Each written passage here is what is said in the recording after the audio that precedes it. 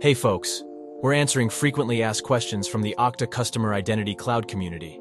Today we'll be walking through how to call an API from an Auth0 rule. Before watching this video, you'll need to create an API in a machine-to-machine application and have that machine-to-machine app authorized to request an access token for that API.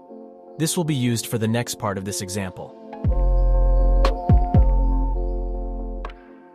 Let's get started.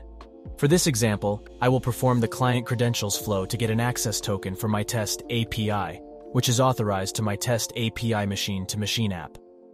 Now let's take a look at how we can call an API in a rule.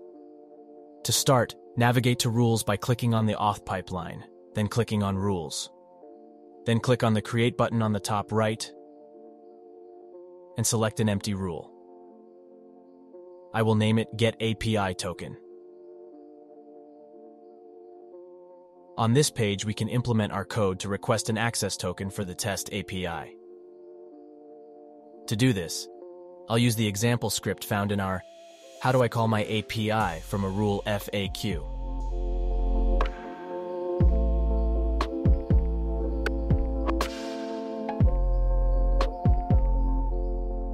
This implementation uses the Auth0 package to make a post request to the test API. Given the sensitive nature of the request, we can go ahead and secure sensitive information like our client ID and client secret as a global configuration object. So let's go ahead and do this.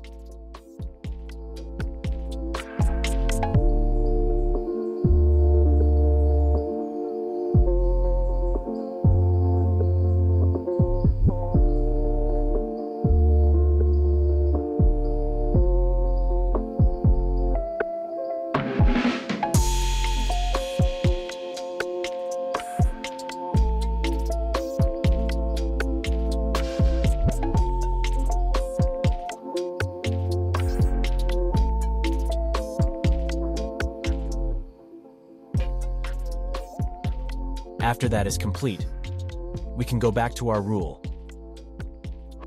and use the built-in rules debugger to test the script and see the results.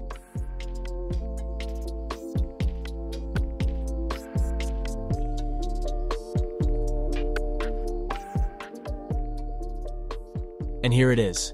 We've managed to get an access token for the test API. Just to recap, today we looked at how we can call an API from Auth0 rules using an access request.